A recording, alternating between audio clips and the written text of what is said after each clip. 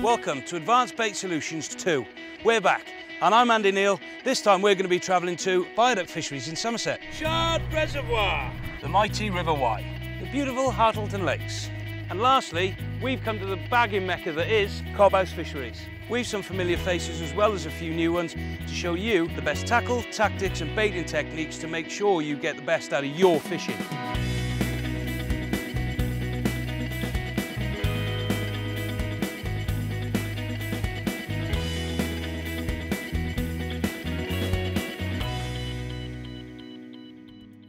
Let's go meet a man regarded by most as the best commercial fishery angler out there, Grant Albert.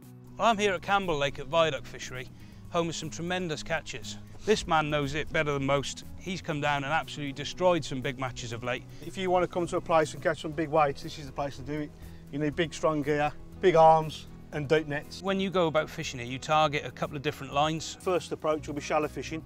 Business end, I use an 861 turbotuner with a lasso. I'm a big fan of lassos, only because when you keep casting and that, you don't come off. Use a band, sometimes it can keep coming off. Right. A carp and slap float, the reason I use that is because I can move it up and down the line wherever I want to. There's no shot on the line, right. So if the fish come closer to the surface, I can move my float down. So that's a self-cocking float, is it? Self-cocking float, mate. Okay. Obviously with your bait on the end, depending if it's a pellet or meat, whatever you're using, yep. It'll cock it perfectly. I fish 020 mainline with an 018 hook length. Right, okay. Just in case there's a difference. If you get a big fish and you get broke off, you know, that's what we use these for. Yeah. Plenty of hook lengths, quick change, back into it again. And you're going to fish that, what, sort of 13, 14 metres? Yeah, I probably started about 14 today. You right. know, you know, when you're fishing a match and you've got bank-sized presents and everything, it's always best to keep them a bit further out. Yes, they might go a bit further, but if they go too far, you pick the wagger up and chuck the wagger over it instead. I noticed you got a waggler set up. I like flighted floats, I do. They seem to fly a little bit better. Yeah. And I also like weighted floats. Is that why you've got the float stops either side of the... Yeah, because again, you can move them. Don't damage your line. Right, Whereas right. if you've got shot on your line, it can affect your line. Sure. So even if you want to use shot, and that's the preference that you want to use, yeah. just slide a little bit of silicone on and then squeeze your shot onto the silicone. Okay. So when you strike, you don't snap. Right. Whereas if you tighten the shot on too much, it could break. Same sort of thing, mate, 018 bottom or 020, depending on what you're catching. Again, a lasso and an 861 again. These are the new G-Max rods. It's an 11'6" pellet waggler rod. You pick them up and you think, oh, that's a bit stiff. And I'll tell you something, mate, when you're fishing with them and you hit into a fish, you know, the action in these are fantastic, mate. They're absolutely brilliant. Did you fish any other lines? Yeah, I mean, obviously, we'll be prepared for later on in the match. Right. So obviously what we'll do, we'll keep feeding hemp and meat short, like 5 sections, 6 sections. Right, okay. So it's personal choice, really, depending. I like to keep them a little bit further out. So if you are bagging, you know, you can keep them there. Yeah. Rather than if you catch them too close, you can spook and play in them all the time. My choice of float today is a Carper Force. Right. I also use Garbolino DC17s. They're right. cracking float as well. Mainline 020. Okay. Hook length 018. Same again, right? Same again. Different shotting pattern today. I've got a bulk and one dropper. Dead depth, is Dead it? depth on the bottom, yeah. Right. Short, and I'll be fishing meat. Depending on the size of the hook. I mean, this is a 175, number 4. It's quite a long hook length on here today, but you can use shorter. And if I'd have had a shorter hook length on, personal choice again, I'd have had all my bulk together. Right. But as it's a bit longer hook length, I've got a bulk and one dropper. Right, okay.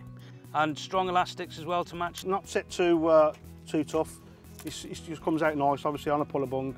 I mean, that's not too tight. No, I mean, I just want to touch on that quickly. People get misconceived ideas that they've got to use super strong elastic, and it's not the way forward, is it? No, I mean, I've never been a big elastic person anyway, even when, you know, before these came about. Yeah. I like to hook a fish. It's like when you're fishing shallow, you don't want to fish too heavy. No. The reason is because when you hook one, you want it to go down in your peg and pull it out your peg. Right. And then keep feeding over the top. Yeah. And keep them interested.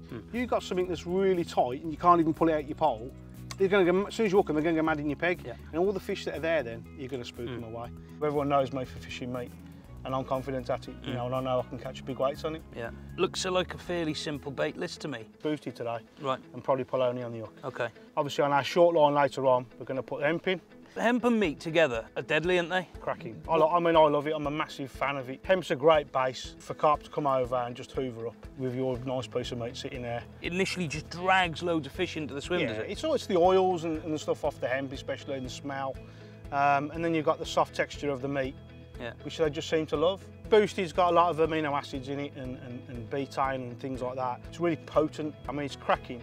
Caught some big fish on that. Well, I've got to be honest, Stephen, I've caught a few using that, so I know how effective it can be. Okay, well, I'm going to use a 7mm cutter today. Well, the good thing about a 7mm is, depending on the size of hook you're using, you can put 2 pieces on. I can feed it short, and I can fire it long for my pellet waggler, and I can feed it long for my pole as well. Right, okay. So it's a perfect size. One size covers everything. I'll just quickly show you how simple and easy it is to cut this meat up in this meat cutter.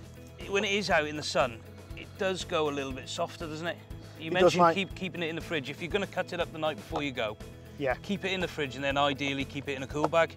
Yeah, and then when it's on your bank, make sure you keep a towel over it. Keeps all the freshness and goodness into it. So many people, when I go around the fisheries, you see people sitting on the tray, it's burned. Yeah, you know, it's not good. All the flavour's gone then.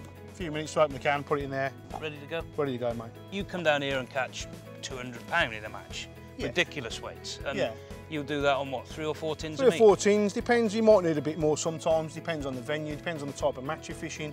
But generally, if you're just going pleasure fishing, 2 to 3 tins are absolutely fantastic, and you'll have a cracker day's fishing.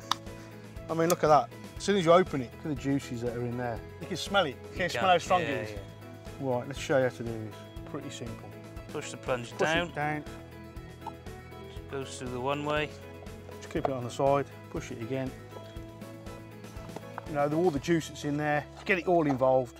Yeah. But look at the difference in the colour. This one, for a hook bait, I don't think you can go far wrong. You know, when you're fishing shallow, they're snatching at it anyway, so this one would be better for that. On the bottom, hook bait, hair rigging, whatever you're doing, polony every time. That. It's got to be like a magnet to fish. Absolutely, mate. If you can't catch fish on that, there's something wrong. Right.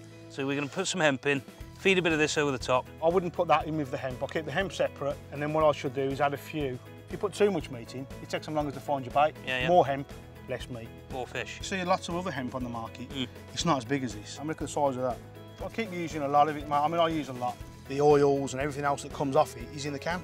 Right. You know what I mean? That's why it makes it so great. We're fishing for carp, and they're just greedy, you know what I mean? So they're going to come in, nice big bed of that on the bottom with your meat, get them confident, and then start slaying them. Someone said to me once, if I was a fish, I was going to be the biggest in the lake. Didn't quite know how to take that. No? One common problem a lot of people have is not knowing how much feed to put in at the start of the session, whether it be a match or a pleasure session. Obviously, Grant's a master at this. I'm not going to feed my short line with a pot. I'm going to just loose feed, and then later on in the match, then we'll start putting it in properly. I'm going to put that much hemp in, a good half a pot there, mate. Have a big pot, and I want to put a few grains of meat in. Maybe just tip it off with a bit more. And we're going to put that long, and then I want to fish shallow over the top of it. So initially, we're going to get the fish there, we're going to feed over the top, and we're going to bring them up. When I'm fishing it long like this, I don't put it in like everybody else. People look at me as if I'm going a bit mad. I like to bounce the pole, I do. Make a nice big area. I don't know if you can see that. Right. Okay, so initially it's making a nice sound on the top, so them fish might want to come up straight away anyway. You see the oil slick on the water as well? Yeah, that flat That's all off the hemp, that is. We're going to go straight over the top of that now with a shallow rig. We are. We've got a little band on there. I'm going to put a piece of meat. I'm going to push that through there. Yep. Stay at the other end, pull it into the meat, pull that into the meat. That's ready to go. So what's your starting depth, Grant? If you go too deep, you start foul looking them. So I always like to start off a little bit shallower and work my way down. Get to know the venue, and you'll get to know how far and how deep they are, do you know what I mean? You can see one pot full of bait, they're in and fizzing over it already. Look at that. Already, mate, just little and often, just keep flicking your rig over like that as well. All the noise, the better. So obviously the noise of the bait going in and what have you, it's just drawing more fish into the area, is that right? Yeah, that's all it is, mate, Right. Just feed 4 or 5 bits of meat. There you go, straight away, look at that. That is literally straight away, mate. That's incredible, Right, so just come out your peg, a few more bits of meat, straight back in your swim, and then start shipping back. So there's nothing hurried about that, was it? That fish grabbed the bait, off it went. Yeah. Just draw the fish out of the swim. Yeah, that's important. Feed a bit more, take your time. Yeah, you want him out your swim. So any more fish that are in there, you don't want to disturb them, you see. Right, get him halfway back, catapult. No rush, mate. So that's why these light elastics are so good now, isn't it? Feed a bit more.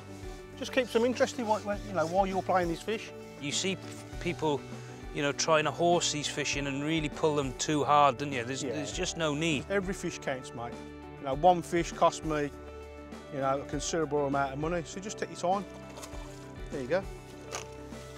Easy as that, eh? Easy as that, mate. Simple as that. Not getting any easier than that, mate. Put your bait on before you go back out again. Feed. You've got to keep that feed going in, mate. You're seriously quick. Just get yourself ready. A few more bits of meat. Back out. So they're ready now. They're looking for bait now, them fish. Later on in the match, you're going to be fishing shorter. So what we do, between 4 and 10 pieces, mate, and just throw them in. You know where you're fishing, make sure you're chucking it on the same line. Yeah. And just do that every 5 or 10 minutes, just keep them occupied. Just all you're doing is priming it for later on, basically, aren't you? The loose offerings that you're throwing in are going to get eaten pretty quick. Yeah. So you want a nice bed there. So come like 2.5 hours to go with the match, I'll start putting hemp in then, so you can keep them there, rather than swimming around, trying to look for your bait and then going. There's a nice bed of bait there for them. They'll stay there then.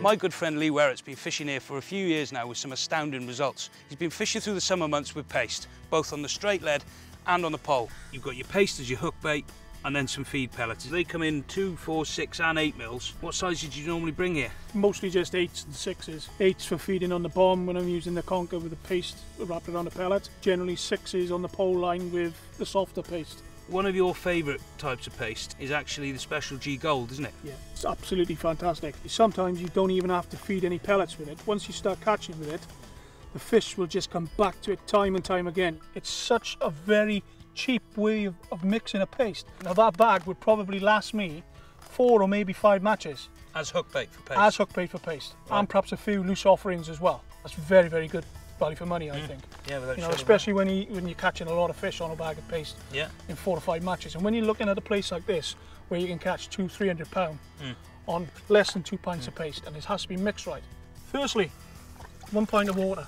Now, I'm just going to stop you there because you're doing everything that what seems to me to be the wrong way around. Obviously, when we mix ground bait, you've got to add water a little bit at a time to achieve the right consistency. That's right. And we all know that how good a ground bait Special G Gold is. Right. But now you're going to add that to water. The way I do it, it ensures the water is absorbed all the way through the mix. Right. Okay. If you put the powder in first, and try to add the water dead after, and you're mixing it, and the powder is still at the bottom of the bait box, it takes less than 2 minutes to mix. I use Super Soak CSL. Yep. That's the only additive I use. Just a very small amount, and literally. That's all you need. Just give it a little twirl around, so now you see the colour of the water's changed completely. It's taken a lot of trial and error to get to this stage, but it's worth it. So you're passing on all your little secrets here then, are you? Well, time served, isn't it? 1, 2. Well, that looks awful, doesn't it, at the minute? Yeah. So just mix it in nice and slowly. You can use your hands, I use a fork. Just in case you get hungry? Well, not just that, but it keeps everything nice and clean, isn't it? You can already see the consistency changing. There's absolutely no powder in there whatsoever now, right? It's an even consistency all the way through. The water's got right through it. That's exactly all I do. And I can guarantee by the start of the match, that will be absolutely perfect. And that's purely because all the particles in the ground bait sucked up all the water and it's stiffened slightly. So let's have a little look now and see how you mix the carp paste, because that differs, doesn't it? It certainly does. It comes in 2 flavours. Natural fish meal and halibut. Once it's mixed and the gluten comes into effect, it's very, very stringy. Right, okay. Sticks to the pellet like the proverbial. Our mix is totally different. It's like porridge. Little bits and pieces in it. It's full of fish meals. Yeah, you don't add any additives to this at all. Okay, and we do this like we do with ground bait, little by little. Try to get your fingers in with this one. It all mixes up lovely, this. All right, you can see it's starting to stick together already. Like the old paste mixes where you just kept adding water. Now it's all going very sticky and hard. If I wanted to use this on the pole, I could. But I just add a lot more water to it, basically for just wrapping around the pellet. And you see how stringy that's getting already? You see it all sticking together? Yeah. I've messed about with that far, far more than I've messed about with that at all. Yep. You saw how easy that was. Yeah. This is just the same. That's what you got. That will last you $5. The texture of that is... It's absolutely superb. That'll get wrapped around the pellet and that'll stay on for a long cast. You could turf that out 80 yards if you wanted to and it wouldn't come off. We can see the difference in the two baits. Yep. Same name, completely different uses. You can see the texture of the two. Very soft, almost putty-like. Can't run your finger through that. Yeah.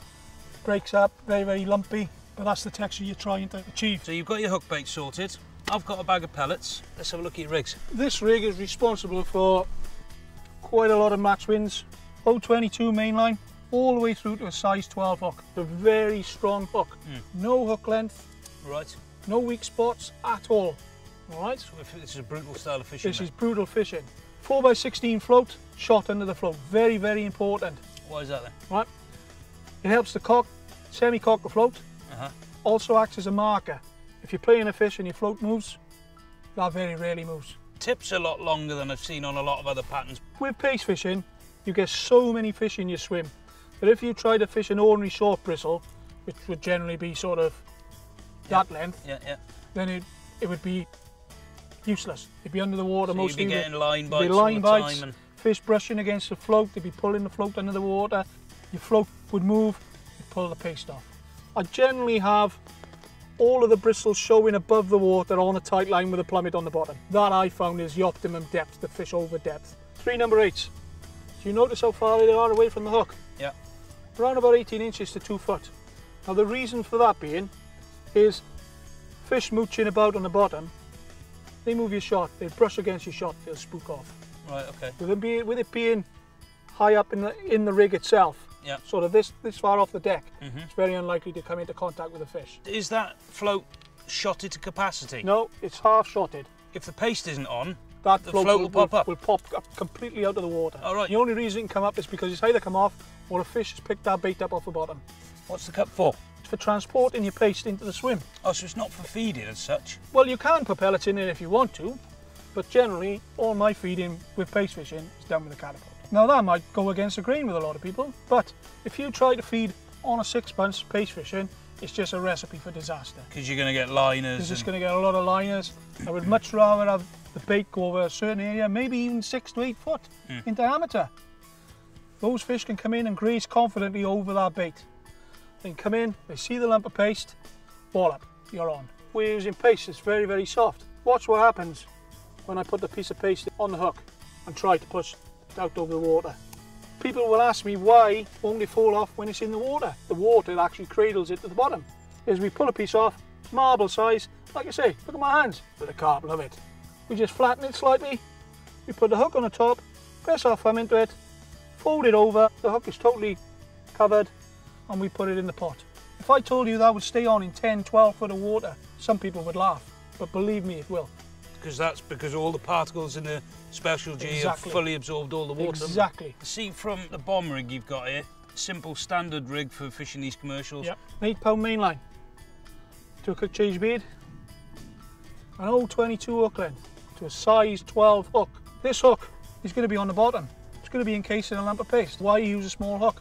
I notice you've here rigged a band on this one. Yep. And it also gives you that confidence under the rod tip when you've got a bigger hook on. You notice I'm using an ounce bomb. Yeah, it's quite heavy. Because if I try to use a lighter bomb and try to cast the pellet with the paste wrapped around it, it wouldn't get it. Because the paste would be heavier than a half-ounce bomb. Right, so it's going to loop then, isn't it, in the air? So you want a heavy bomb to literally drag the paste out behind it. What I'm actually doing is I'm casting the weight of the bomb. And not the weight of the paste. And not the weight of the paste. Nice gap between the pellet and the hook. You can wrap it around if you want to, if you're missing bites. Or even I've got longer hook lengths, way longer. We're going to put some paste around that. It's quite tough, okay? So you can be a little bit more aggressive with it, yeah? We pull a piece off. Again, marble size, slightly bigger. We lay the pellet on the top of it. Press the pellet and the hook into the paste. Just fold it around it to make it aerodynamic. Don't try and make it into a ball. You're almost making it sort of lemony shape. So when that gets cast out now, that's going to sit on the bottom and start literally melting and unfolding around that pellet, giving off loads of attractors in the water column. That's right. It's going to draw the fish in and hopefully give you an instant hit. Yes, that's as simple as it is.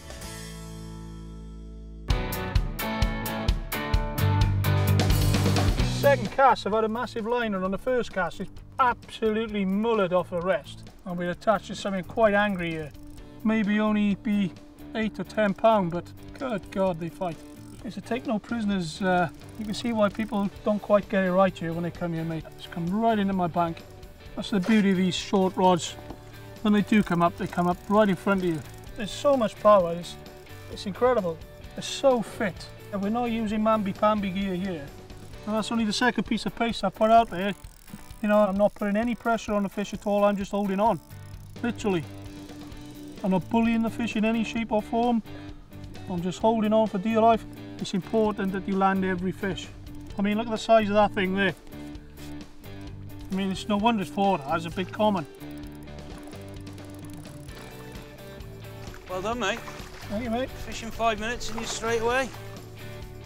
I mean, that's 10, 11 pound of muscle. You know, what a great start to the day, like. Yeah, he's beating you up for your trouble as well. When you're talking fish of that size, it doesn't take long to build a weight. 10 of those will see you have 100 pound easily, Andy. Oh yeah, for sure.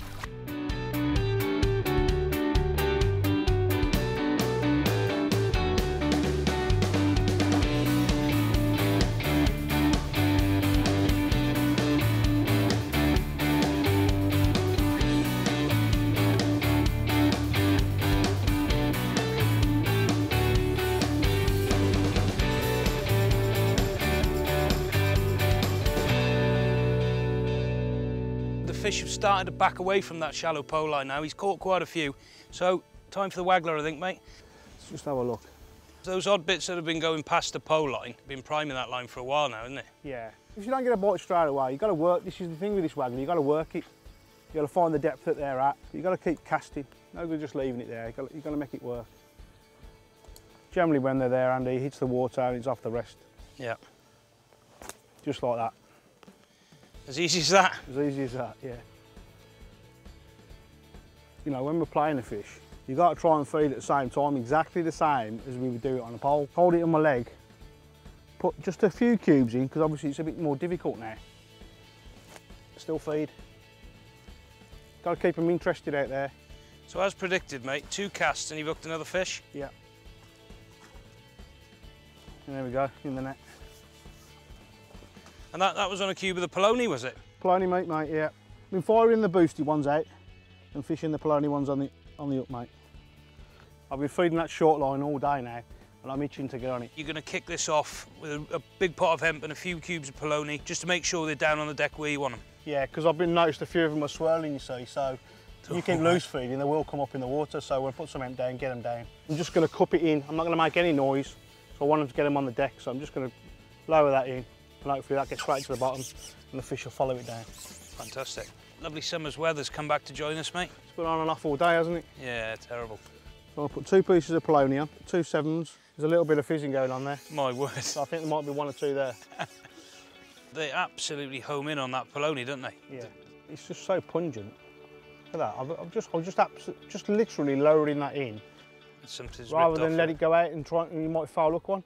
Yeah. And as it's gone in, it's just grabbed hold of it. This is where you do your damage in the last 2 hours of the match. They tend to be bigger fish as well, you see.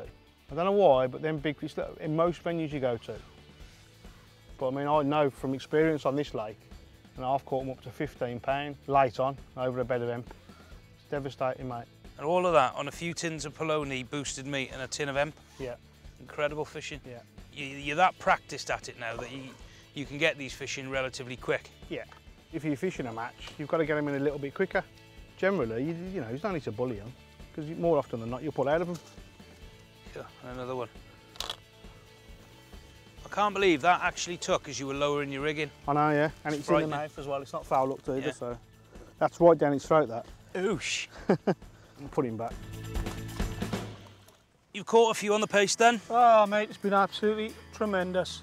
Well, there's some big fish there, mate. Mate, I tell you. Look at those. Absolutely incredible. Superb. I mean, look at those beasts. They certainly test your tackle, don't they? Don't they just? Look at them. What a fishery, mate. Well done. Thank you, mate. Well done, mate. What a lovely day. Even a brummy can catch a few here. Yeah, even a brummy catch a few here, mate. What a day's fishing, unbelievable, isn't it? Yeah. A few tins of meat, a couple of tins of superseed hemp, and you've just caught fish on everything you've done? It was just fantastic, mate.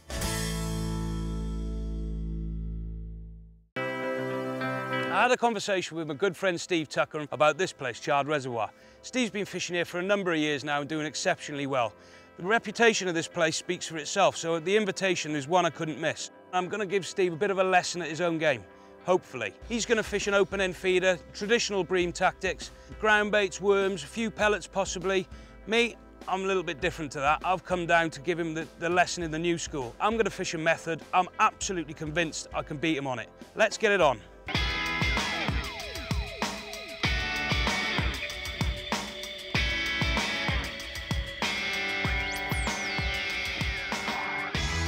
Now the ground bait that both myself and Steve have chosen to use is the Omen. It's become a phenomenon in bream fishing throughout the last year and a half. A lot of very, very good anglers throughout the country are recording some huge, huge catches with it. And we put that down to some of the new flavours and new ingredients. It's not a sweet mix, but it's certainly not a fish meal mix. Very different to your normal ground bait. We've got 2 kilo bag here, that's more than enough for a session. Now we know from fishing our commercial waters that bream absolutely love pellets. Don't tell Steve this because he doesn't know yet. I brought myself a bag of 2mm Special G green pellets. So the other thing I've brought with me as a feed bait are the 2mm premium pellets. Super high quality. I've brought some 4mm and 6mm with me for change hook baits, and also if we do get the fish lined up, I can really start introducing a lot. Pop them in a box, cover them in water for 1 minute, drain them off and leave them. 10 minutes later, you have a perfect spongy pellet that you can wrap around a method feeder on its own, or mix it again with the Omen to put around your method. Now, as I'm fishing a method feeder, hook baits become super important. Bream love meat, they love sweet corn, and they especially love these things. Lots of boilies get fed in waters all over the country these days with carp anglers, and bream are now eating them in their droves. I will never ever go anywhere without a tin of enticed meat. This stuff is absolutely brilliant and has caught me fish everywhere I go. We've got the new BaitTech sweet corn, handy pack tins, and lastly, but certainly by no means least, I've got a tub of mixed halibut marine pellets. Now these are always handy to have in your bag. Before we get our gear out, I'm going to mix some ground bait. Don't put too much water in. To get the perfect mix, it's little and often basis. We'll get our hands in, give it a good mix. Instantly, as soon as that water starts reacting with the ground bait, you can smell the garlic and herbs and all the rest of the aromas that are absolutely permeating through the air now. We've gone from a dry consistency to one I can squeeze into a ball with ease. But the way to test to make sure you've got the right consistency, put it between your palms and give it a rub, and it should break down perfectly into the crumb-like state that you've got in your bucket. Let's go and have a look at Steve's setup. This Omen ground bait, I've used it now for about 2.5 years. I won the league here last year using it, and I'm winning the league this year using it. It's absolutely fantastic. I'm fishing it through an open-end feeder. Just gauge how the fish want it on the day. Sometimes they'd rather have a bit more pellet and a bit more corn. I'm basing my approach around method feeder with boilies, pellets, etc. But you're using it with worms and casters, so it's a really versatile mix that you can use in any which way you want. Yeah, I've also used it for method fishing and everything. I've absolutely caught shed loads of skimmers on it. It's, it's my favourite skimmer ground bait by a country mile. We've got some chopped worm there. Oh, I see. You've sneaked a few pellets on your table as well. No. Well, I couldn't let you have all the glory, yeah, so that sounds about right. That's the 2mm bream love 'em. We just softened a few of those up. Yeah. Sometimes the bream prefer pellets, and they do natural bait, so obviously I always carry a few on my tray just in case as well. That old chestnut. Got some floating maggots. That is traditional, isn't it? That's as traditional as it comes. Yeah. We've got some casters. We've got some white squats. Oh. Dendrous. Proper red worms. As typical as a side tray for bream fishing as I think you're ever going to see, really. Let's have a little look at your rigs, because obviously my rigs are completely different. First of all, we got your main lines coming down through your rods. £3 Drennan Suplex line. Right, okay. And I've got a shock leader of 018 on it. Right, okay. So just to give you the comfort for when you're banging that feeder out. It also gives me thin line diameter. So your bite registration's better. Bite registration's better, and it doesn't pick the toe up. What have you got there, It's mate? a Garbolino Super G 12-foot feeder. It's absolutely fantastic. As you can see, the top sections of it is very, very soft, which is obviously what you need for bream and skimmer fishing, but also the power in the middle gives me great casting ability, and obviously the bully fish if I need to, if they're in snags and stuff like that. Yeah, we've got quite a long paternoster there with a conventional open end feeder. Why do you use such a long paternoster? What I always do is double up the last bit of line about 6 inches and tie a loop, so you're left with 6 inches of line. Yeah. And then I attach the feeder so it sits on the bottom of that 6-inch line, right, which obviously gives me an extra little bit of forgiveness here with the double the line. Yeah. And also makes it very stiff, so it keeps it away from the hook length. Right, okay, so you're actually in effect trying to kick your hook length away from it, keep it straight. I find this way the best way of doing it. Then also all I do then is I got my hook length with a loop on. Yeah. I feed the line through the loop, feed it over the feeder. Okay. So it goes up to the main line. So you've got a loop closing on itself, basically, right? And I thread it up the main line. And then, as you can see, the actual loop just sits on that knot. Ah, yeah, I can just slide it down and it butts up against that knot. It's a knot, and I found that being the best way. I've used it for probably 10 years, and I haven't found a better way of fishing. I see you've got another rod set up. Exactly the same as this one, so it's still another Garbolino 12 foot. Yeah. But on this one, I always have a separate hook length done up for this, for hair rig, like double corn. And also I can use the halibut pellets, which is pre-drilled as well. You're just about to start fishing. How much bait do you put in? It depends on the venue really, and obviously you cannot say. Sometimes I like to put in quite a few feederfuls, probably 10 or 12 big feederfuls. And by that you mean the... Yeah, I always use these to start with, to put in all the food out to start. These are the Garbolino long distance feeders. They castrate, and you can get through quite a few bit of bait using that. You can go to bream venues and some days they want an absolute load of bait. A bit of omen. Yeah. So what have you done there? You've just plugged the bottom end? Just plugged the bottom end. Okay. Then obviously a bit of worm. Okay. A few casters. Pinch of casters. Then more omen on the end. More omen on the end. Packs it out, and there you are, ready to go. I've clipped up both rods and reels. Have got the same reels on. I chucked it out to 45 turns, so obviously both are exactly the same distance. I wish you all the best, mate. I'm going to go and have a fish. And you, mate.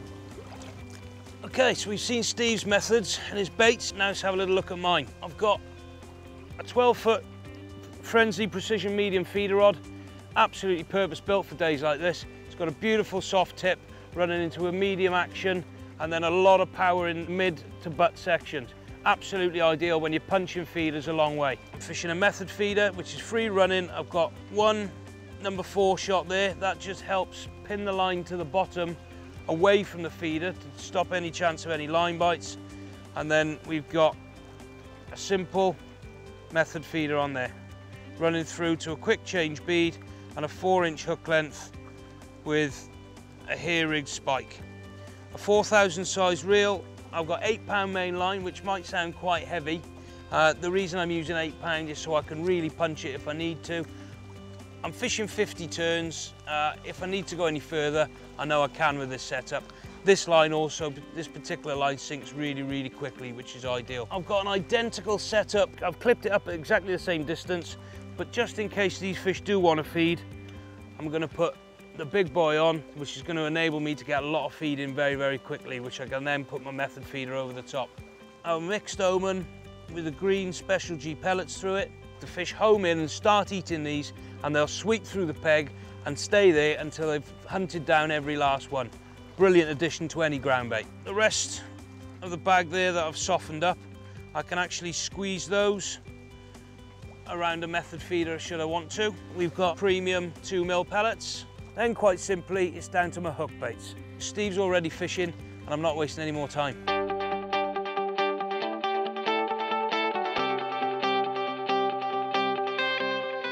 What a beautiful day out. We'll be all right, we'll catch a few. Well, Steve might not, but I will. Not with that casting, you won't.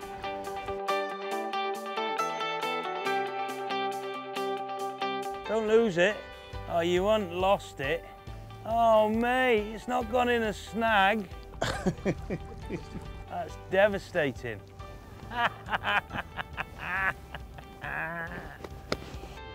Oh dear, oh dear. First blood to the method, my friend. Early days, early days. Ho ho! Shame you lost that one earlier, mate. Don't lose it, Mike. Oh, that's not very nice. 1-0 for the pellet. I never like catching first, it's bad luck. Method feeder strikes again. At this point, you might notice that Steve is very quiet. We've had some nasty showers, but this low cloud and slight ripple is actually good bream fishing weather. Oh, it's a beautiful fish. Typical big dark bream. Another one for the method. Mwah. Finally hooked one, Steve. Is this the comeback? Just a matter of time. I'm there. Oh, we're on. Lovely fish, look at that, Andy. Very nice fish, mate. The traditional baits are starting to pull back. So you've had one lucky fish, that's all it is. You see a lot of people fishing a method these days with the rod sat across their knee. That's fine if you're busy, you're casting every couple of minutes and you're catching fish very regularly. This sort of situation, where you're actually having to wait for bites, put it on a rest, off your knee, out the way. Very, very important that you let the feeder break down, let the bait develop and let the fish actually come and find the bait.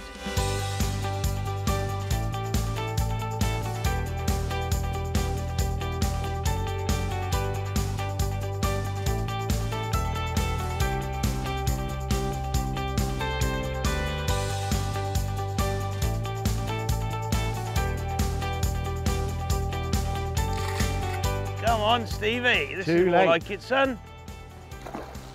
Cool. Oh, ho, ho, ho. You watch, you don't knock that off. Fantastic, mate, isn't it? He's in there. What a beauty. Look at that one. That's the biggest. Look at that. You reckon to that then? Straight like that. What a day. What a day. It's tremendous, mate. Method feeder versus cage feeder. What an unbelievable day sport. All on Oman. I think we're going to have to call it a draw because we both had the same number of fish. But when you got fishing like this, there's no competition, it's just great. What a great stamp of fish this is. I hope you enjoyed it here, mate, on my venue. Brilliant, mate. I'll certainly be back, that's for sure. What a fantastic day. Let's get them home, shall we? Yeah. Look at them.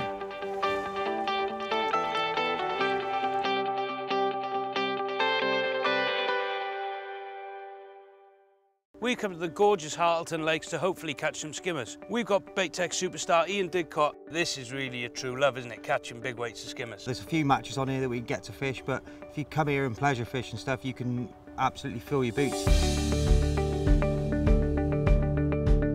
What's the plan of attack for today? We've got 2 feeder rods set up, fishing down the same hole, slightly different presentation, a waggler rod for fishing over the top of the same line, and 2 pole lines. We've got a normal little cage feeder there, short 4-inch link to a little fixed paternoster here, a reasonably large hook, but we're just going to be fishing a bunch of maggots or a big expander on there, something like that, or a piece of corn. So on a reasonably soft rod, they're soft mouth fish, don't want to pull the hooks out. A lighter tip in there as well because you're fishing for bites. Unfortunately with the method feeder, they hook themselves against the feeder.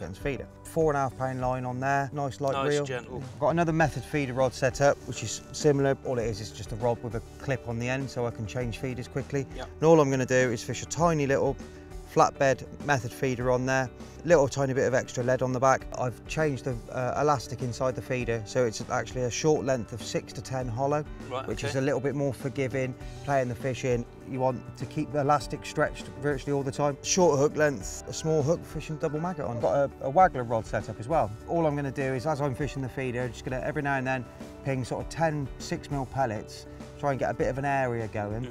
You have a quick chuck on the waggler and you can pick up a few fish which are just dotted around and not coming actually to the ground bait. And I see you've got your pole set up at quite a long length. So I'm going to fish one line at 14.5 metres, which is just going to fish on the bottom, potting in pellets to start with and then loose feeding a few pellets over the top. Just 4 mils and fishing like 6mm expanders or hard pellets on the hook depending on how the roach are. And then I've got another line set up fishing 13 metres down to my left towards the reeds there.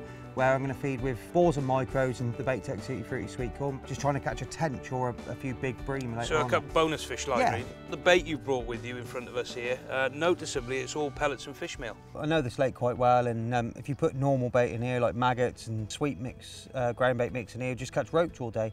A lot of people come carp fishing on here, and you know, a lot of pleasure anglers come on here. The skimmers and the tench and everything like that are all clued on to pellets. Fish meal, ground bait, expanders, normal pellets. You can even catch on boilers, little mini boilers on method feeders and stuff like that. Two of your favourite ground baits here, Special G Gold and Special G Green. To coin a phrase, I do catch a lot of fish on them. It brings confidence to your fishing in that. It must be something in the ground bait which actually turns a fish on, but then it doesn't just turn them on and then lets them go again. It keeps them in the peg and keeps them rooting around, and it's crazy. What are you going to be feeding on that waggler line? Because it's quite a distance, isn't it? Yeah, basically I'm just going to fish like 6mm pellets, fish and feed these. So that's all you're going to use? Yep. In conjunction with the ground bait, I'm going to fish around the method and through the little open end feeder and stuff. Those are just going to be pinged over the top and then fished on the hook as well. What have we got the sweet corn for? Tench. Okay. And great big bream. Lots of people bring normal corn, but you know, normal corn sort of gone a little bit now, so you've got to just step up and find yourself an edge. Yeah. You know, which is why I bring like the Tutti Frutti and the Scopex and that, mix a little bit of it together. Yeah. You know, make the fish keep guessing and stuff. I noticed you've got a bag of 2mm micros here, and obviously the ground bait. Are you going to combine these? If I'm getting regular quick bites on the method, just putting ground bait through, I shall start introducing a few micros into the mix as well. And if it keeps getting better and better, I shall just start putting more and more micros in. Right, okay, just to try and hold the fish a bit longer in the peg. Going to knock up a 50-50 mix, half a bag of each ground bait. It's majorly important that you've got to blend all the dry ingredients together before you actually add any water. Like, there's no patches in it, it's all even. Yeah. After using ground bait for so many years, I pretty much know virtually what it's going to take. I mean, it's completely changed texture. Changed texture, it's coming together quite nicely. Like, you can squeeze a ball out of it, and then the board dissipates quite quickly when you rub it through your hands. That needs to rest for 10 minutes. We need to pump some expanders. One of the best fish catchers out there are without doubt the BaitTech Expand pellets. Available in 2, 4 and 6mm, these are the ones to be using. Preparing expanders really couldn't be easier, but I do see a lot of people getting it wrong. Let's quickly show you how I do it to make sure you get the perfect expander every time. A pellet pump, fill with water, take a bag of BaitTech Expands. I'm going to do some 6mm for you now. You don't need many for a session. A small handful will see you through, unless, of course, you wanted to feed them. They all float now. This is why we pump them. Put the lid on and start pumping. So you're sucking all of the air out of the pellet and pulling all of the water into the pellet. It helps the pellet expand, fill full of water, take on water and absorb it all so it sinks nice and slowly in the water. So we'll keep pumping and then release. So they've all sunk, drain off some of that water. I'm going to leave the pellets in enough water so they're just covered. Put those aside for 5 to 10 minutes. They'll be absolutely perfect and ready to fish with. And in true Blue Peter fashion, here's some I've made earlier. There we have some 4mm and 6mm expand pellets ready for action. As you can see, they've taken on all the water, they're nice and soft, and fish of every species absolutely love them. Go back to the ground bait, have a look at this. Have a little stir around, check your consistency. You can see now, it's still like folds into a ball, but it's a little... But it has dried out ever so slightly. It is dried out because you can that's just crumbling quite easily, isn't it? A tiny little sprinkle of water. So tiny amounts at a time, you can always put a bit more in. Just check that. See, that's one squeeze there, and that's together. Put it for a riddle, and we'll be ready to go.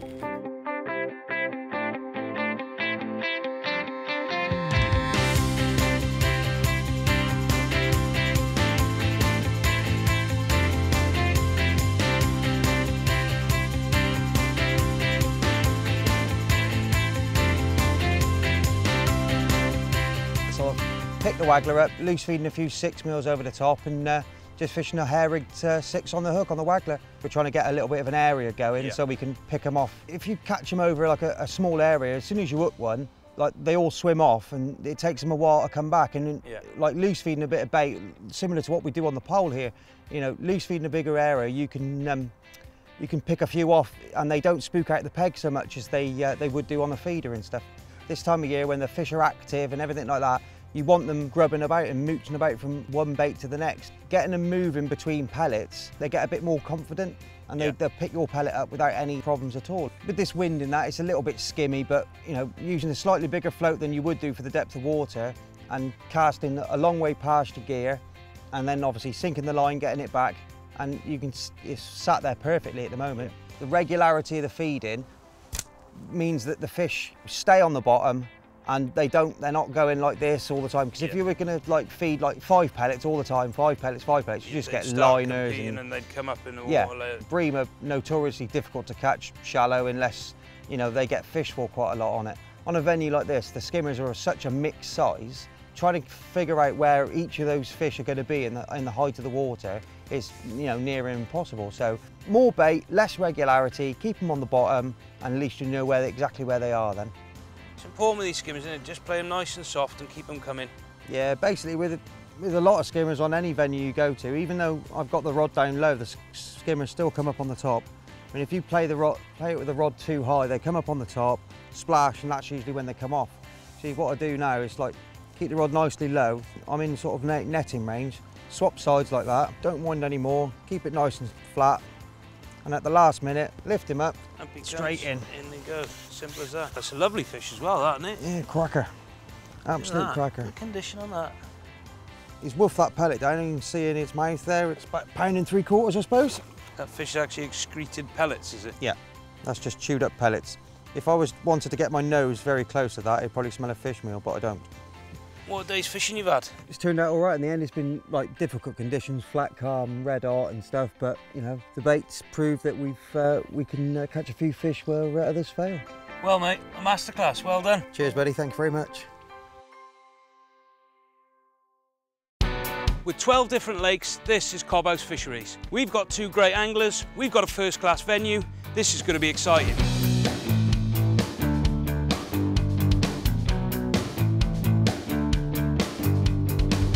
Let's have a little look and see what the guys have brought and what they're going to be using today, tactics-wise. Because I found myself in my customary end peg, I've gone out an all-out positive approach. I'm just doing margin fishing, and I want to keep it as positive as I can.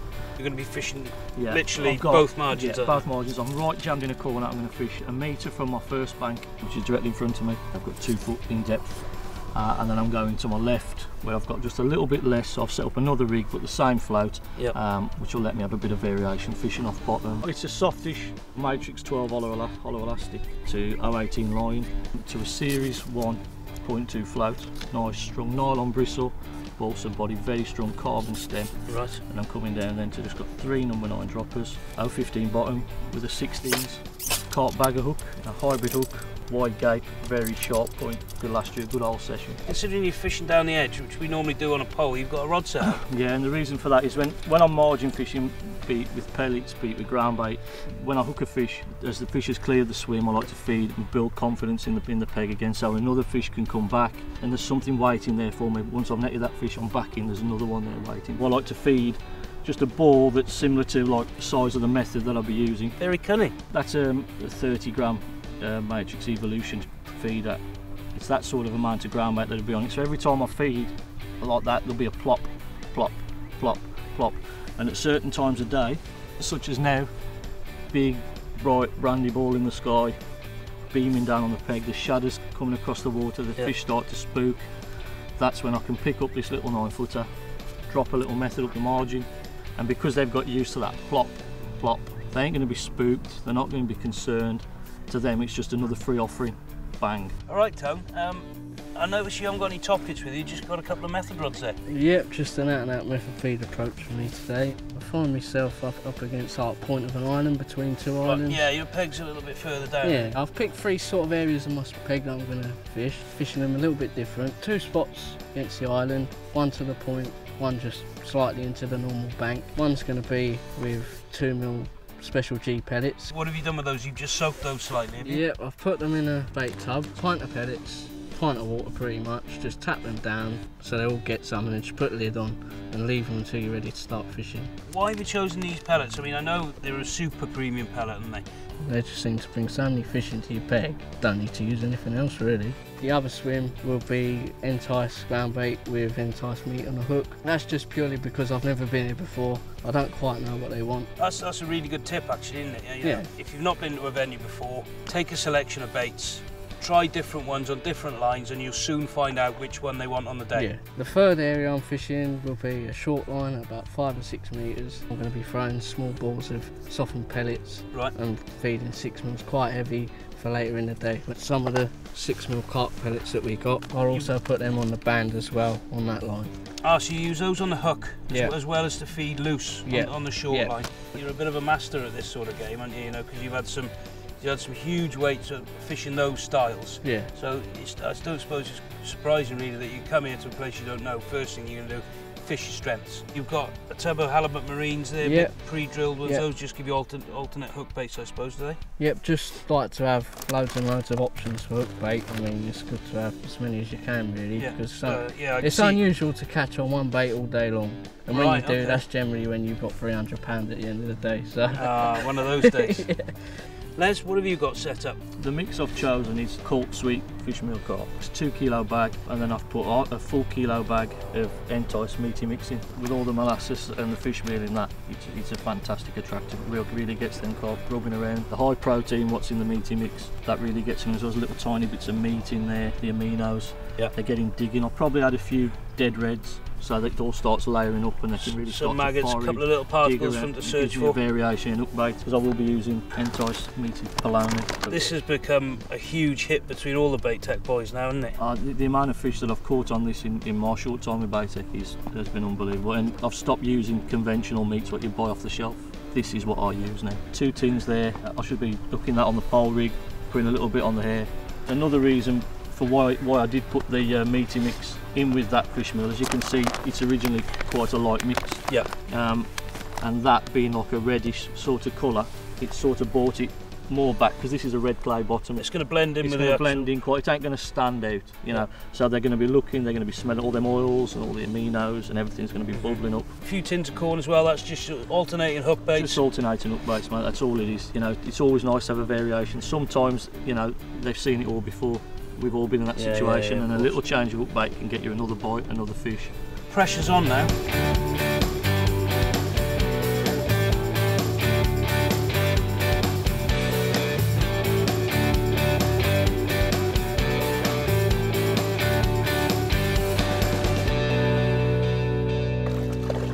Any idea how many you've had? 15 or 16 fish so far. Already? Yeah. Wow. What are you fishing at the moment? The 6mm carp pellets on the band. Yep. As you can see, the hair's quite short on that. It's practically touching the bend of the hook, isn't it? Yeah. With the method feeder being like this, with the bait being like this, when the fish comes in and picks it up, it can't take the pellet without having a hook as well. Just put the pellets in the mould like that. Yeah. Yeah. With these feeders, I've taken the middle rib out of the feeder so the hook's got nowhere to catch on. And it's just a simple case of pressing it in. Simple as that? Just like that. And these pellets go really nice and sticky once they're soaked up. So perfect for the method. Yeah, they actually get to the bottom. You're obviously clipped up because you land in that feeder in exactly the same spot every single chuck. How do you get it so bang on all the time? Is it just practice? Before I start the session, I'll always clip up with like a bomb that's as heavy or heavier than the feeder that I'm actually using. Right, it's another. I can cast that short and then actually let a bit of line out by the clip every time I do it. So, you know. So to start off, you drop it short, take a foot or two off, cast out again. If you're still not absolutely on the money, take another foot off, try again until you've got it going down the same place every single time. Yeah. Well, you certainly do make it look like second nature, mate. There's no doubt about it. It's important to hit your clip, but not to bounce the feeder as well, if you know what I mean. Right, okay. You know, so it's once you've been doing it a little while, you learn to just touch it and then drop the rod straight away. Another lovely fish, mate. They like these carp pellets, don't they? They do. when you're casting a long way, obviously your feed is a little bit closer to the rod top. Yeah, you'd be winding it up a bit, yeah. Bring it back nice and slow. And then as soon as you let go... So as soon as you feel that feeder hit that clip... You drop the rod straight away. It goes in with almost like a plop, doesn't it? Mm. This is getting silly now, isn't it? You didn't even have time to sink the line then, did you? No. That's how devastating it can be. No wonder you do some silly weights on it. It's a simple method. I don't think I'd fancy taking you on it, that's for sure. It's obvious that they absolutely love these special G pellets. Get queuing up, aren't they? As soon as that feeder goes in, they're on it, aren't they? Yeah. Even though we've brought 2 different types of bait for 2 different styles. Yeah. You started on pellets. And they're loving it. And they love it. Yeah. When you're catching this quick, there's no need to change, is it, at the moment? No. On harder days, ground bait is better, you know. Yeah. There's times when ground bait is important for your method fishing. If I'm casting a long way or it's deep water, binding the pellets up with a bit of ground bait as well is definitely a... Fishing at what we call 50-50. 50-50, yeah. Or even, you know, just throwing a handful in there, just to, especially when you're using the coarse pellets, because, oh, bloody hell. Another one got in the way then. Whoa! Considering you've never been here before, yeah, I think I won't come back if you're coming. I'm not striking a line to sink it or anything like that. Right, okay. It's just literally hold the rod under the surface, and when I put my rod on the rest, I'm not making any conscious move to tighten up to it. If you move the feeder, the cast is a waste of time. You just want to bring it in and cast it out again. So yeah, make sure once it's landed, leave it there. Leave it there. And it stops you striking at silly little digs and things like that. And when they take off of it, it's just kind of rescuing the rod, really, isn't it? Well, that's it. I mean, there you like go. that. We've been plundering away in these margins now for a couple of hours. I'll just give it a little bit of a break just to run you through the method that BaitTech anglers have been scoring with all over the country. 2 cups, instantly a loose ground bait from the start. So I'm in my mix, which was the Colt Sweet fish meal, the Entice meaty mix. There's probably a pint of dead reds and white maggots in that. I'll just be cupping 2 of those into 18 inches, 2 foot of water. That would kick my peg off. I'll be looking probably to get through, if the session went well, at least 4 kilos of this mix in a 5-hour session. You cannot put enough of this in. You're looking to create a carpet such as the likes of that on the bottom of your peg. The fish can get in there, their tails pop up, you get your big vortex patterns and they're rooting about, they're picking out the dead maggots. This is when you need to sort out what's best for the hook. And this is how I feel that this works best. The Entice shows up really well on top. Bright visual baits such as corn, worms, everything works well on top of that little area that you're trying to build. Lots of people tend to just put 1 ball in at the start, little bits of maggots, little bits of pellets, bit of worm.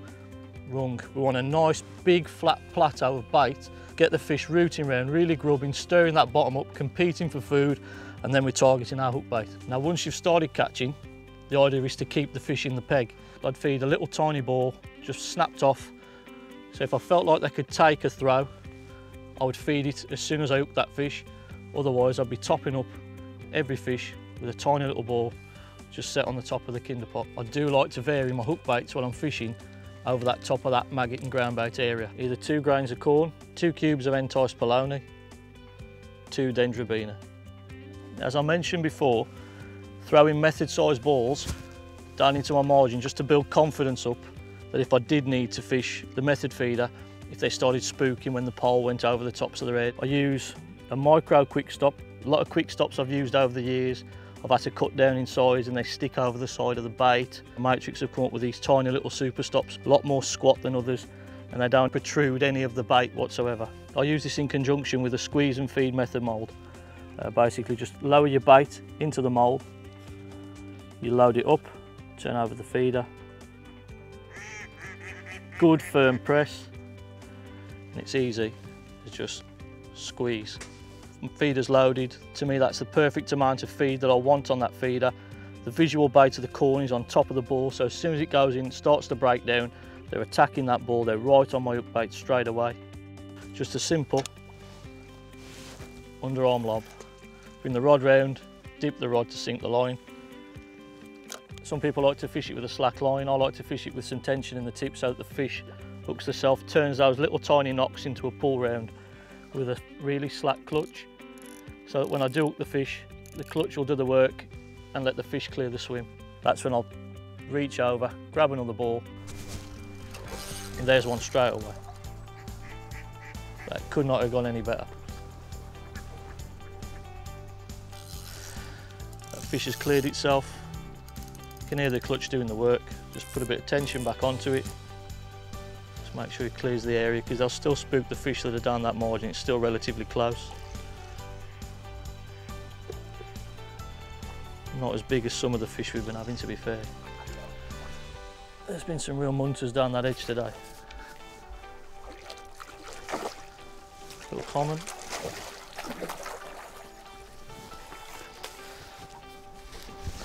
That's how devastating it can be. Let's have a chuck on this short line now. I know you're catching one a bung on that long line, but I'm dying to see if there's any fish there. 2 mil carp pellets around the feeder, as I've been feeding little balls of that, and the 6 mils. The 8 mil will just stick out among the rest.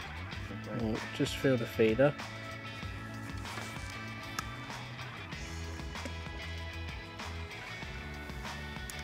Slackening the clutch off, because the bites on this line are absolutely savage, and if you're not ready for them, they will take the rod in.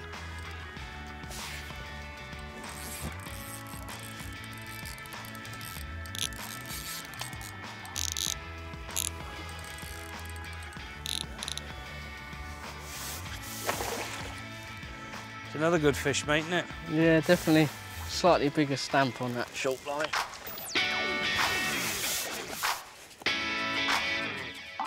What an awesome day's fishing we've had at Cobb House Fishery. We've caught lots of fish on this deadly method of loose ground bait down the edges. We've already put one net back because there were so many of them. And this net pretty much seems to be the same. I'm not going to pull them out because, like I say, we don't want to hurt the fish. Here we go.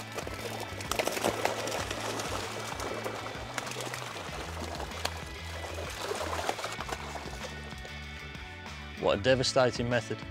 What an unbelievable day's fishing that Brilliant, was. mate.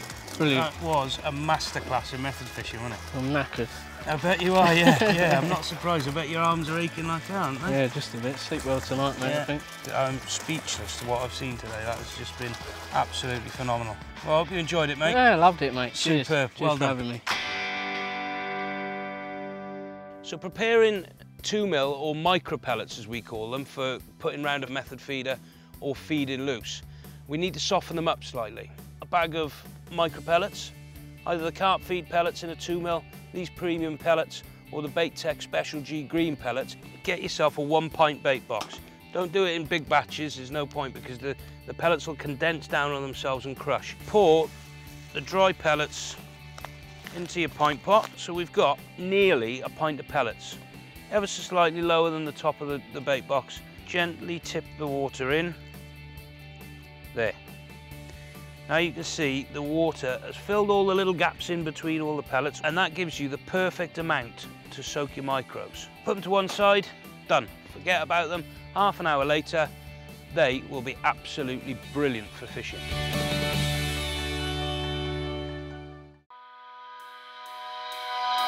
The River Wye in Herefordshire is known to be the best river fishing in the country. We've got 2 of the best river anglers to show you exactly how they go about plundering the big shoals of barbel and chub that reside here. This is a man's river that's going to demand really strong, powerful gear with a really attacking approach.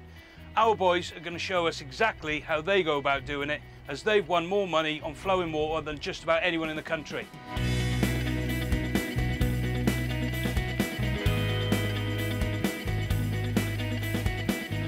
Mr. Harrell. Good morning, sir. Mate. How are you? Oh, yeah, you good? Yeah, I'm great, thanks.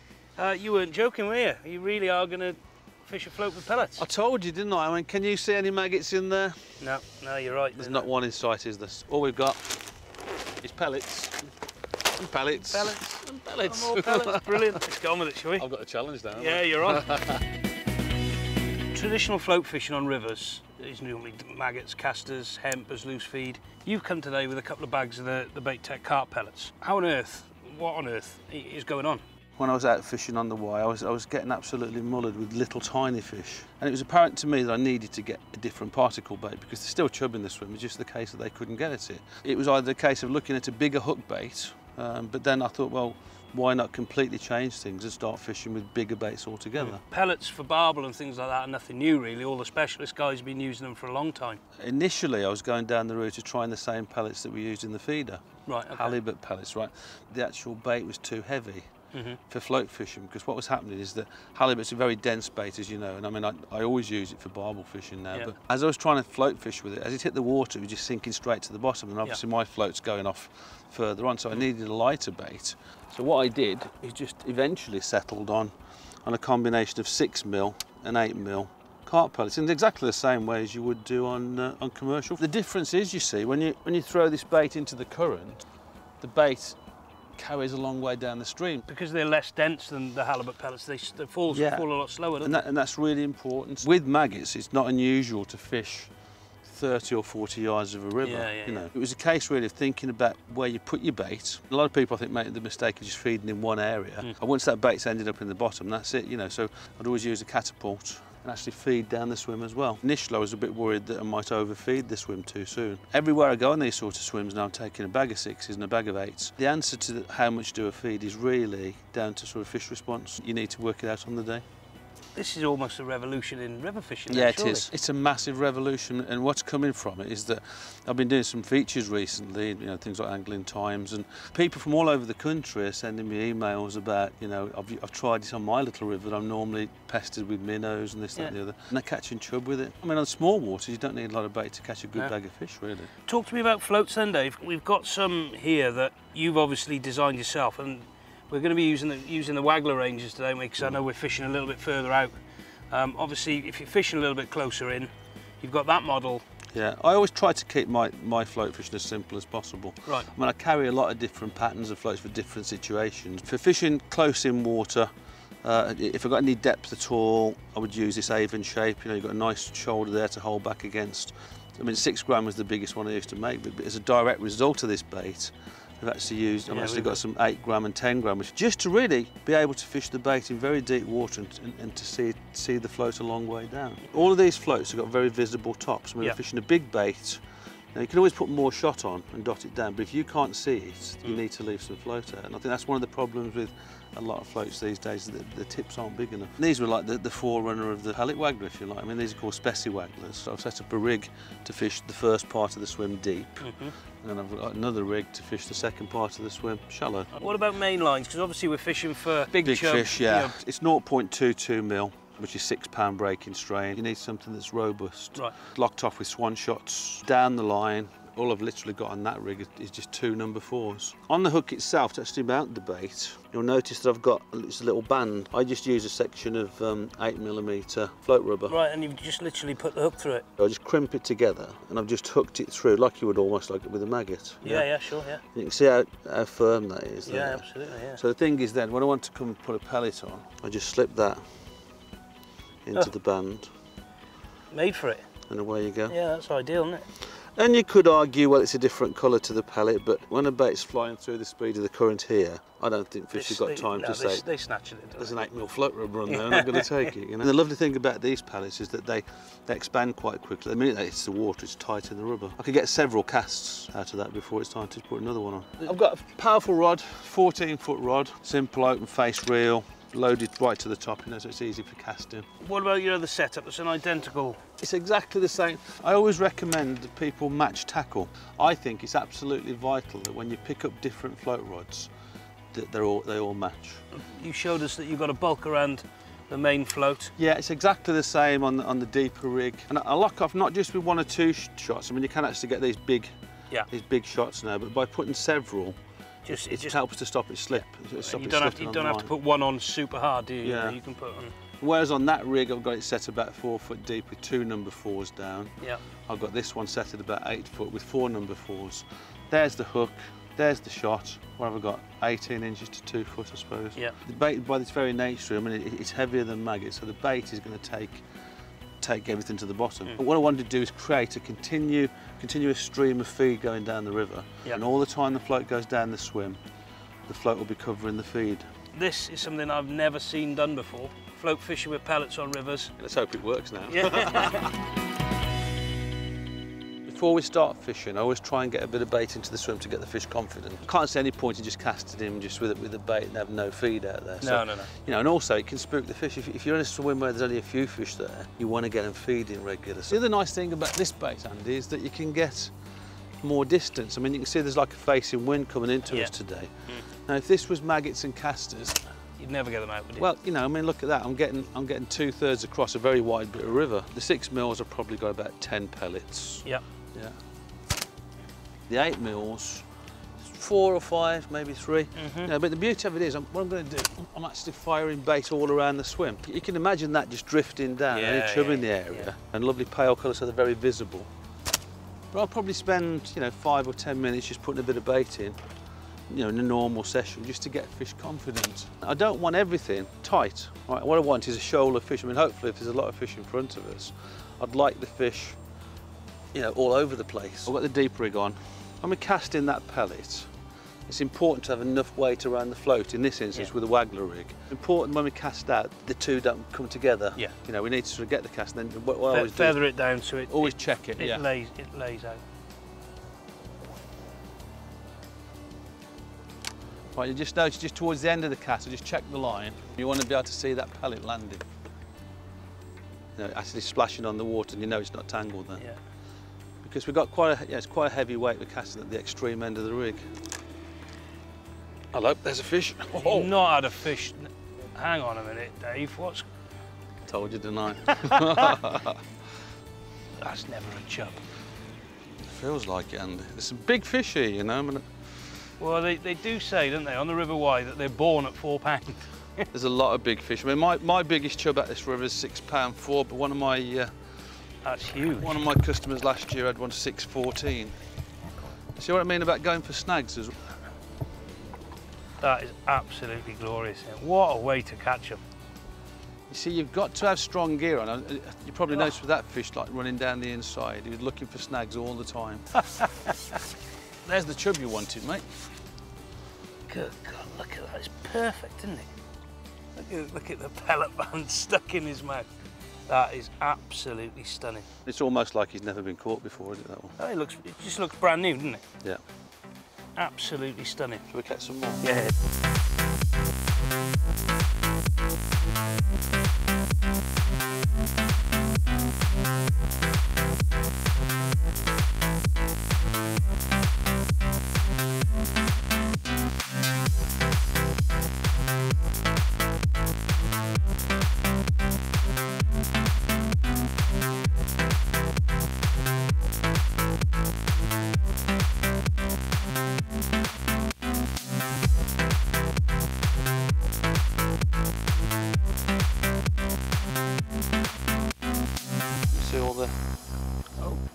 Crunched up pellets. Yeah, you can.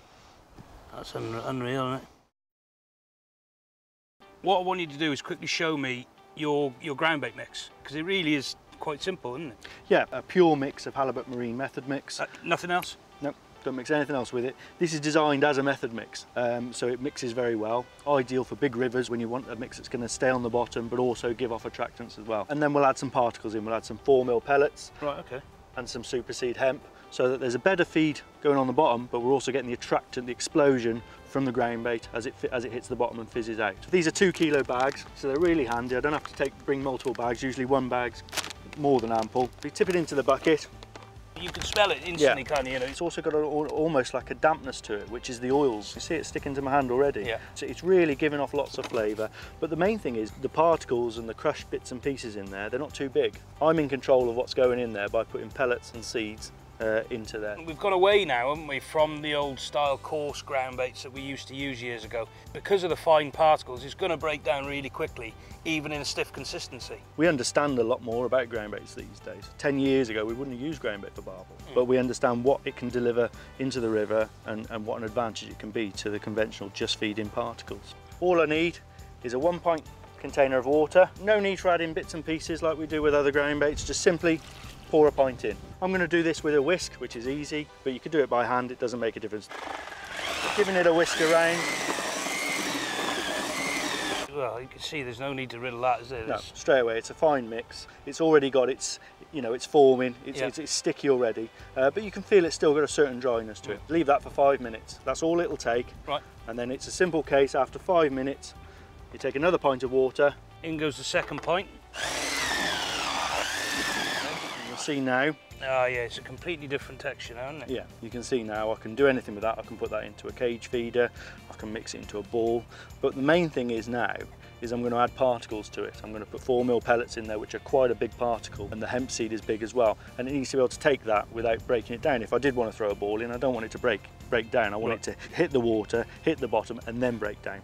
So basically what you've got there is absolute ultimate attraction. Yeah, everything that you want for a barbel mix. Right. I want the pellets and the particles to sort of sit on the bottom, so we're creating a carpet of feed. So you're almost ringing a dinner bell for them to come and eat at the table, aren't you? Exactly. A third of a bag of pellets.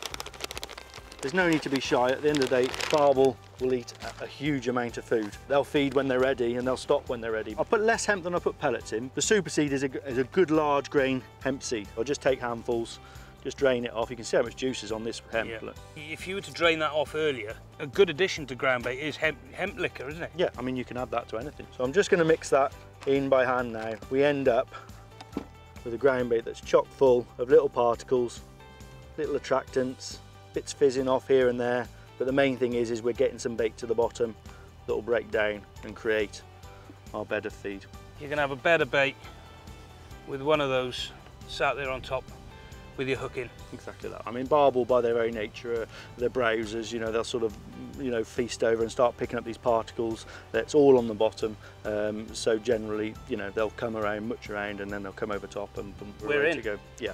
First thing I've noticed before we start fishing is your setup. It looks a little bit stronger than the type of thing I'd use on your average commercial. There's a lot that comes into play on the river, not only the heavy flow, but we've got rock slate beds, we've got rocks dotted around the river. There's so much that can cause your tackle to malfunction.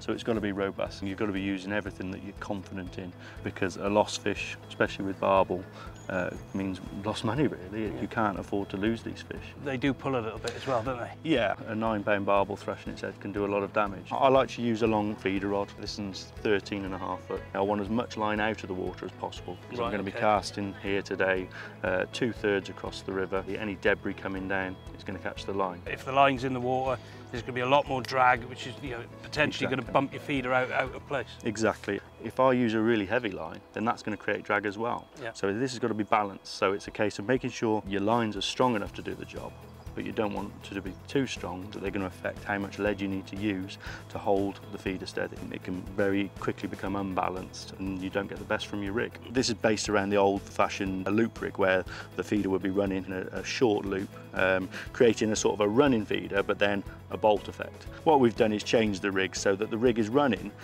on a double piece of line, but it's also with the incorporation of the rig stops.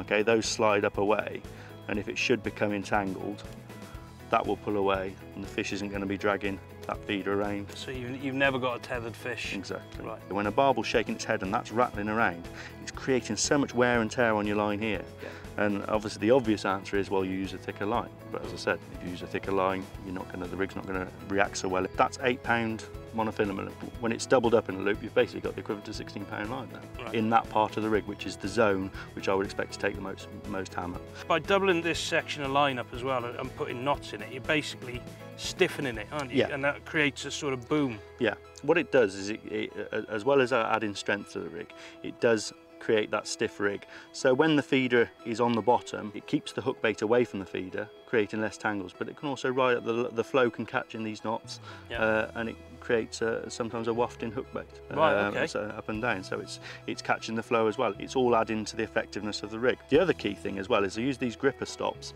but I put 2 on the line together with one facing what some people would term as the wrong way. Yeah. But the key with that is, if you look on when the swivel hits that, it kicks it out. That's interesting. Yeah. So you've almost got a 90-degree angle, which is keeping all your hook length and the line below the feeder away from the feeder. So when I cast out, I'm going to get a lot less tangles. Moving down, I see you've got 2.5 foot hook length? It's a diameter 021, so it's got a breaking strain of about 8 pounds. It is a low diameter line, pre-stretched. Some people don't like using them. I find them fine as long as you keep an eye on them during the session. I've got boxes full, tied up ready, so if I need to change, I can. It's literally 30 seconds. I like the lie of that, and the fish can't see it. I would have thought you'd have a hair rig on there, but you've got what looks to be a standard spade, very strong admittedly. How are you going to mount your pellets? I will start with a bunch of maggots. That might fly in the face of everything we've said about halibut products being so the vogue bait for barbel. This is simply a matchman's approach to barbel fishing. There's an early opportunity to catch barbel in conjunction with ground bait, because when that feeder is full of ground bait, you cast that out. Obviously there's a lot of particles and bits and pieces that fly off that. There'll be a rush of fish that will come to that straight away. Right, okay. But when that hits the bottom, there's lots of bits coming off, and they're not trickling along the bottom, they're actually going through the bottom. Going down in the flow, wouldn't they? Yeah. So the barbel instinctively come in and flash around, and they can be quite territorial. They're quite aggressive feeders. Now, if I put a pellet on, that's quite a heavy hook bait, and that'll go straight on the bottom and lie on the bottom. Yeah. But at that stage, the barbel generally aren't ready to lie down and feed on the bottom. They're still flashing around and looking what's just landed in front of them. So I can catch, with just a simple bunch of maggots, you can usually catch a couple of early fish. All the time, there's plenty of particles in the ground bait going down and landing on the bottom, which they will settle on later. What I'm doing is just giving myself an opportunity to catch a couple of early fish, which, as we know in match fishing, is essential. And those early fish can be the difference between catching 30 pounds and catching 50 pounds at the end of the match. Giving me a great understanding of how the rig actually works with the ground bait in the flow and the fish coming in, that initial rush onto those flavours, they come straight in and you can pick them off on maggots. As the session progresses, I would expect them to get more honed in on the bait that's landed on the bottom, right. In which case I might switch to a block end feeder and just start feeding particles, pellets and hemp. Yeah, they'll be grazing over a bed then, won't they? So then they'll be picking up baits off the bottom. I want to see it in action. So how long would you generally leave a cast in, Dave, before winding in and recasting? The way we always used to do it with feeder fishing on the river was you'd sort of cast out and you would leave it no time at all and wind it back in and cast and keep casting to try and build it up. With the size of feeders we're using and the amount of bait we're putting in, I'll literally, when your confidence is high, I'll leave that feeder in until I get a bite. It's such a big food parcel and it's got so many smells and attractants coming off it that really I can leave it there with the confidence that it's going to attract fish to it. Right? Oh, yeah, there's a fish. And this, I think, is a barbel. You can tell. It looks it. Yeah, you can tell it's starting to move upstream. As soon as you hooked that, it stripped a bit of line off you, didn't it? It was these things growl a bit, don't they? They do. When they swim upstream, it does help a bit. The problem with the barbel is obviously that you only have to look at the shape of them to realise where they like to be. That's on the bottom. There's something special about them. Every time you see them, they've just got such a presence about them. These are the key fish in some ways, because these are the fish that you catch early. These are like the foot soldiers. They get in first. They want to see, they're the inquisitive ones. They want to see what's going on. That. Yes, we're in. You tend to catch these fish early on and then the bigger ones later on. And a fish of that, I mean, that's a £5 fish. Look at that. Perfect. Absolutely stunning. Look at the colours on it. You can see where they get their power from though. Oh, look at that. Look what it's just, you see that? Look at that. It's actually just pooed halibut ground bait and halibut pellets all over your hand. I think that tells you how quick they're digesting this stuff. You know, they can't get enough of it if it's going through them that quickly. You see these pellets have hardly broken down. There's a whole grain of hemp there. It's not every day I like to be pooed on by fish.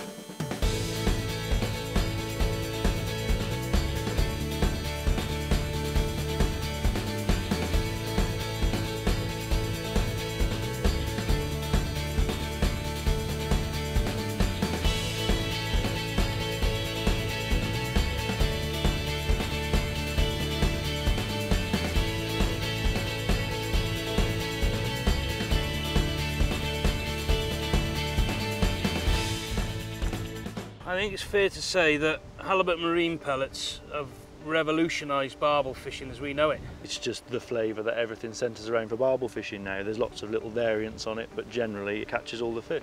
The barbel obviously know what they're eating. They feel is right for them. It does seem to outscore most other baits. Now the pellets themselves are dark, solid consistency. They're high in oil, so they've got a slower breakdown rate than a standard coarse pellet. When you're fishing in a river like this, and you've got the flow constantly running over, the slower breakdown is going to just be leaking those oils and attractors over time into the swim, isn't it? Whatever is in the pellets, the fish obviously like it, but it obviously draws them into the area as well. There's a lot of stuff coming up that, and they can find it from quite a far distance. So they might not come straight away. The longer those are in the water, the more fish are going to find them. They're made to a recipe that is of such a high standard. We developed the halibut marine method mix to be used in conjunction with Easy Pellets. The two marry up beautifully, and that just gives you another way of feeding, another way of sort of impacting on the peg, and you know, putting something in the water that's going to make the barbel sort of suddenly wake up and think, well, what's that? Trigger them to feed, really. It's good to have variations. You know, you've got the different size pellets. You've got 12 mils, 8 mils, 10 mils, all that can be used on a hair rig or a band. We've got the mixed tub here, which has got them all in. You know, they're all different things. So you've got something to try all the time, because the reality is, in a 5-hour match, you're not going to get bites all the time. You're not going to catch a barbel every cast. So it's nice to have the variations and things to try. You say, give that 10 minutes, give that 10 minutes, and it keeps your mind active, keeps you trying, and keeps different things, and hopefully putting more fish in the net. These go right up to a massive 20 mil. Yeah, proper gobstoppers. Yeah. You catch barbel on those? Yeah, I mean, if you only have to look at a barbel's mouth to realise they can take anything, and they'll take, you know, a lump of paste wrapped around that as well. So add to that, I wouldn't be scared to use that in flood conditions at all. Really, that's unbelievable. So basically, halibut marine pellets, no matter what the condition of the river, there's something that's going to catch you barbel here all the time. Yes. Well, mate, I'm a little bit gobsmacked by that, to be honest. I told you it was a good way of catching chub and barbel, didn't I? Pellets on the float is the future. It's a method. It's another method, right? It's not just the method. Well, on the right peg, it's a fantastic method, isn't it? There's more than a few in there, Dave. I think we're going to need a crane to get the net out, don't we? Yeah, you're right. Look at those chub. Fantastic bag of fish, isn't it? Unbelievable. Easily 80 plus there. Oh, yeah. And all on a couple of bags of carp pellets. Absolutely. I'm absolutely convinced. It just shows you what can be achieved on not too much bait, doesn't it? Awesome. Cheers, Thank you pal. very much. Cheers.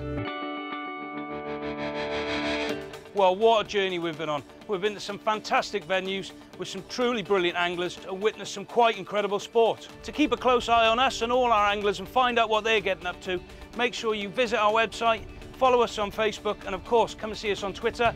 I hope you've enjoyed it. I certainly have. Until next time, as always, I'll leave you with some of the best bits. Bit of a fumble there. Should we start that one again? Right, we're about to start fishing, but ready? My good friend Lee Werrett's been fishing down here for a few years with some astounding results. He fishes the... Oh, shit. Steve's going to fish a traditional ground bait feeder, an open end feeder with ground bait, and a ground bait feeder with ground bait.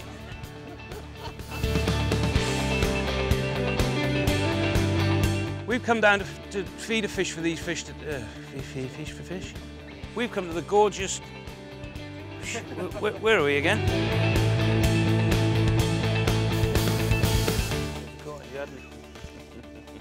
With 12 different lakes, this is Cobbout's Farm, I nearly said. A first-class fair.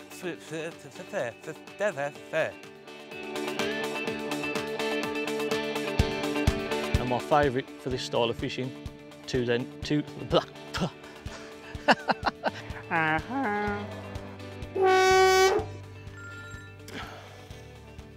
What a fantastic journey we've been on.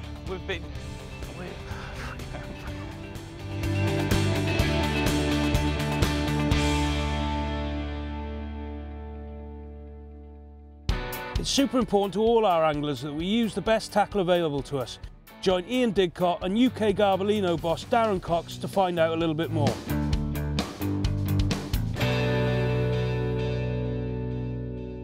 Morning Darren, how you doing? You all right? Well, let's have a look at the new rods for 2013 then. I'm really excited. Got a great range of rods already hit the shops. Garbolino have built a fantastic reputation with rods over the years. It's all down to the design and construction. We've been making poles for a long time, and the skills with making poles and rods they're quite transferable. If you're good at making poles, then you understand how to make rods. That's where I think we've probably scored. We've been making rods and poles in our factory for over 40 years in France, so there's a lot of skill there and a lot of knowledge. Experience. I know for a fact that we've got a really cult following with our rocket range. A lot of people use these rods. A lot of anglers that you wouldn't imagine use a rod of this price. They've got them in the rod bags. You and I know anglers. Yeah, exactly. Who I'm fish one of with them. us, fish against them. They beat us as well, and they use these rods. New to the range, we've got a couple of additions: the 11-foot rocket carp feeder and the 12-foot rocket carp feeder. Now we have got 11 and 12-foot rods in the range already. So the difference between these is we've actually designed them as two-piece rods. Right, to go in your ready-made rod bag and that, yeah. The first lot of rods we did, they were three-piece, very, very good. But anglers are telling us, you know, you need a two-piece rod, you fold it away. Yeah. Much easier to get out the bag, much easier to get in the bag. And you know, as a fisherman, you're sat there fishing your pole thinking, should have set the wagger up, should have set the feeder up. If it's easy to do, you get up off your box and you do it. Obviously with the previous range of rocket feeder rods, I'm assuming these ones are still value for money as well? I don't know how they make them for the price. The 11-foot's $39.99, the 12-foot's $44.99. Considering you get 3 tips with that as well, absolutely beautiful rods. The performance of a rod of that price is just astounding, really. Yeah, it's easy to say it's a great rod, but the key's in the action. They're all good fish playing actions. You know, you can have a good fish playing action, and the rod can be too soft to cast, especially with the feeder rod. Yeah. So you've got to have some compression in the lower sections to be able to cast accuracy. But you get too much compression, when you hook a fish, it pulls the hooks out. Exactly, you know. We've got a fantastic new 8-foot picker. Like a little bomb rod type thing? Yeah, just a little tiny picker rod, 8 foot, perfect for, you know, fishing commercials where you've got bankside foliage, it's tight, you might have a tree either side of you. Yeah, I suppose it's perfect for like F1s and stuff like that, you know, soft rod in the winter, etc, etc. A good silvers rod as well, I suppose. Yeah, short chuck rods, perfect. In a lot of these places we go these days, you know, you might be casting to an island and it might only be 20 metres, it might be 25, 30, 40 metres. These rods will do anything. We do rods at 12 foot and 13 foot power versions in the rocket range. I suppose you can use those on rivers and like bigger, longer method chucks and stuff like that. The key thing to remember is if you need to go the distance, then you need a longer rod. A longer rod will get you the trajectory that you need to get you out there. An 8-foot picker won't cast you 60, 70 metres. A powered up 12-foot version will do that quite easily. So there's one rod in the range we haven't spoke about yet. 12-foot carp rocket waggler, fantastic rod, really is. Again, we've listened to anglers, we know what they want, and what we've done is we've actually changed that into a 2-piece version, just all nice and easy, $46.99, perfect rod. I mean, you can get 2 rods for less than 100 quid and you're away. The nice thing about this range is you can get 2, 3, 4 rods, whatever you want. They do what they say on the tin. The actions are great, a lovely, crisp casting rods. You can get fish in with them without bumping them off, and they're nice and light to use. And fabulous value for money. Something I know Diddy is all giddy about, our new G-System range of rods. Oh yes. You love these, don't you? I do love these, yes. Yes, especially that one just there. 17 rods in the range. It's a big range, but they are fish specific and technique specific, which is really important these days. Anglers want a rod for a specific reason. These rods have been built on proven mandrills. We've used this exact profile of mandrill for quite a number of years. We cut them differently to change them slightly, make the actions different, but we know these actions work. We know that they're reliable. We know that they're good for casting, they're good for striking, they're good for playing fish. Is this the 10-foot you've got? It's the 10-foot mini carp, yes. My favourite little tool of choice at the moment. Lovely soft tip, but with a really nice progressive power action. I mean, you can feel it bending right the way through the rod, you know, which reduces hook pulls and everything like that. Yeah. One of the misconceptions is people think that a short rod has to be a really soft rod. Because we're using rods that are much shorter these days, what you need to do is cut the rod down but keep the correct action. If you've got too much of a parabolic action, then you can't control the fish under the rod tip. With a progressive power action, you can still play the fish sensibly and carefully and safely, but you get it in quickly. Yeah. And that's really important these days in, you know, when you're fishing for 150, 200 pounds of fish, isn't it? When you get your fish close in, it tops up right in front of you instead of like, you know, too far out. People have this misconception that if it says carp on it, it's no good for bream. No. A good bream rod is generally a good carp rod and vice versa. Tips interchange with our Super G and the G Series feeder rods, which is important if you wanted to upgrade your rod. A lot of these come with lovely soft glass tips, so if you want to use it for silvers, for bream fishing, anything like that, then you've got that. even softer tip. And the good thing about all these new rods as well, they're 2 pieces. Exactly. We've listened to the anglers. We like 3-piece rods, they create good actions, and as rods have evolved, we've realised we can make good 2-piece rods. The build quality is fantastic. Proper Fuji eyes and Fuji reel seats, and the varnishing on it and all the finish is, you know, really all nice. All bossed up epoxy. They're not cheap, but quality never is. You know, definitely. 150 to 179 pounds. The rods will last. You know, they'll last forever. Also in the range, Ian, as you know, we've got the pickers. 9-foot and 10-foot traditional picker rods. Lovely little delicate rods. Perfect for like straight lead work on the rivers, little tiny ground bait feeders, bread feeders. If you're fishing for skimmers and stuff and catch a road carp, these are still perfectly handle anything. It's all about balanced tackle, isn't it? Exactly. You know, if you're using this type of rod, it's a light rod, it's a delicate rod, you've got to use light gear. We've also got 12-foot and 13-foot power feeders in the range. Okay. This one, for example, the specimen power feeder. That'll cover all your distance, carp fishing, your big fish, river fishing. If you want to catch chub or barb on the river, feeder fishing, that's perfect.